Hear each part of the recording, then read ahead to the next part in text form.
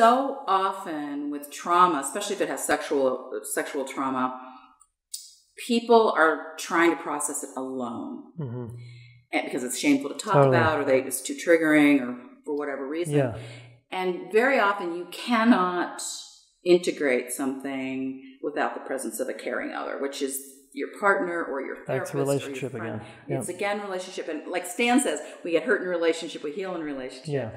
And the value for anybody out there that's trying to do this from reading a book, or trying to do this meditating, or trying to do this all by themselves, I'm not saying you have to go out and spend tons of money, but even if you get a friend that is somewhat savvy and can be present with you, just try to work these things through with another caring, compassionate.